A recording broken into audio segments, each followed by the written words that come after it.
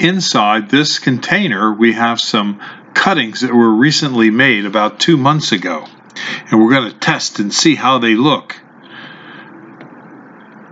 We'll start to pull them up and see how well they come out. Oh, they're really in there. Look at that. Look at the roots on that. It is a very easy way to grow plants. Here's another one. Ooh-cha. Ooh-cha, ooh-cha, ooh-cha, ooh-cha, ooh-cha. Really massive set of roots there. Now what we'll do is we'll take these out of this container here and put each one of these in an individual pot. And then we'll have them ready to plant out this spring into the field. It's a very simple system. You only have to use a cutting of about 5 to 6 inches long and put about 2 inches in soil. And what we like to use is a rooting hormone when we plant these, because that does in fact help the success rate of growing new roots.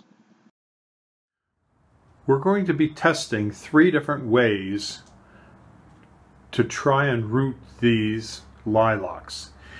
The first way is we're just going to do a straight stick where it goes into the soil.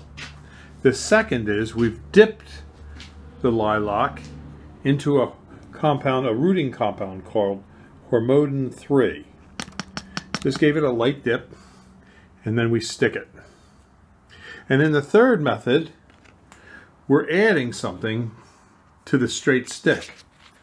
And that is, we're going to add a small piece of a willow tree along with it to see if that helps promote root growth. So as you can see in this pot, all the cuttings have a small willow stem put right next to the stem of the lilac to see if that helps promote root growth.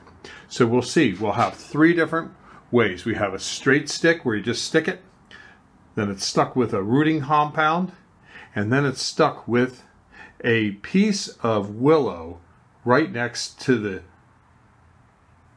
lilac stem.